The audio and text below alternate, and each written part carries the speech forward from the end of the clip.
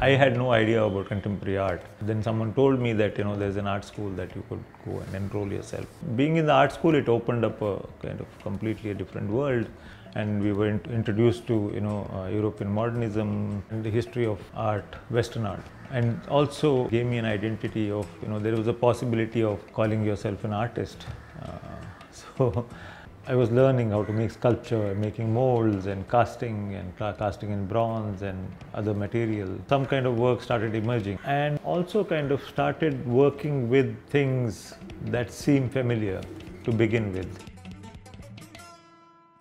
I was for a long time interested, and I'm to a large extent even now interested in creating this spectacle in a way that it kind of collapses under its own weight.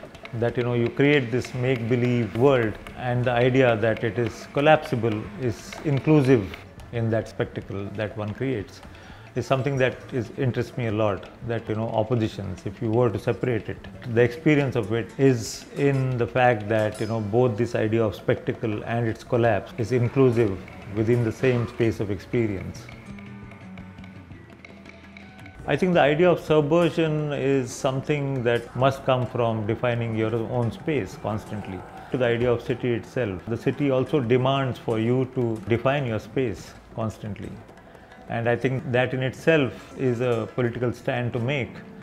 If I were to compare Mumbai with a lot of the other cities I've been, that in Mumbai as an artist, there are things that come at you. You don't have to go looking for it.